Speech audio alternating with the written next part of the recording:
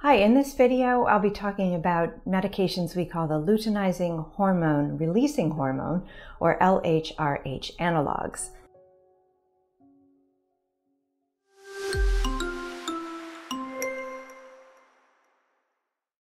Our bodies make LHRH, and an analog is just a mimic of that drug. It basically acts the same way that drug does. So when do we give the LHRH analogues and to whom? We use these medications in people who still have ovarian function after chemotherapy, who are at higher risk of getting a breast cancer recurrence. And your doctor may talk to you about this even if you're at relatively low risk. It's a temporary menopause, also called a medical menopause, in people who don't want to have their ovaries removed, still have ovary function, and want to either preserve the function, they don't want to have surgery or suppress the ovaries long term. But short-term suppression of the ovaries for 2 or 3 years, depending on the studies that have been done, improves outcome in people who are menstruating at the time of diagnosis and continue to menstruate after chemotherapy. So in general, these will be given to younger people who have ovaries as opposed to people whose ovaries are already getting tired. But I've been surprised over the years. I have patients in their 40s whose ovaries start to work at the end of chemotherapy.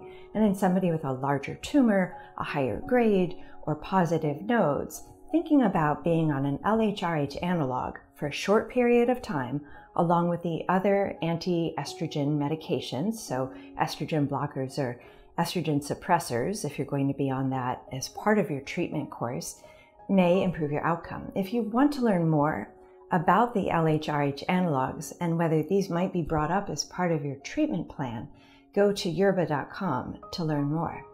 I'd also like to mention that we can use the LHRH analogues to suppress the ovaries of people undergoing chemotherapy who would like to maintain fertility of the ovaries after chemotherapy. There have been a few trials. Not all of them have shown success. Not all of them have had people been able to have children, conceive and have children after breast cancer, but it's a very reasonable option to discuss with your doctor. Again, if you are interested in learning more about the LHRH analogues, visit yerbba.com to learn more. In this video, I've covered LHRH analogues in the treatment of breast cancer and also as a way of preserving fertility. These are reserved for people with ovarian function. In general, we don't use these drugs in the treatment of other cancers, though the effect of fertility preservation can be useful in other cancers. I hope this has been helpful to you. If it has, click like and subscribe. That helps other people find this channel and this video, people going through exactly what you're going through.